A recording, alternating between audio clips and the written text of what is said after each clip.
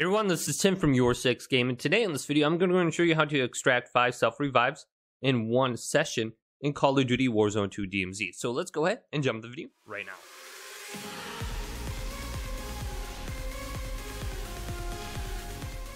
So it's relatively easy to find self-revives. You'll find them in these medical cabinets right here. And you can find these in bathrooms in most buildings. So if I open up this one actually had 2 self-revives in it. And this is located at H5 in one of the hospitals. So the hospital locations will have a bunch of these medical cabinets just throughout the entire thing. So we can find a hospital here. And you can kind of tell it's a hospital because it has this small little shack just south of the building. And then there's one up here over by the roundabout. It's located here in F4. You can see the little building next to it. Now, I know there's one over here as well. Here's the little building right next to it. And then there's one over in this area as well.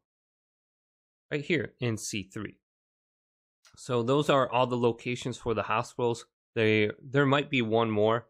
But if you run through these, you can find a bunch of medical cabinets that you can loot through. So let's go through this hospital now.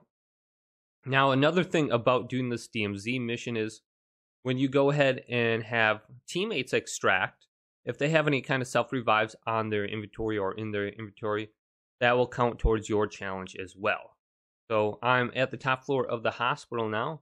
I can go through here and here's another self-revive. So far at just one hospital, I have 3 self-revives. Here's another one, so that's 4.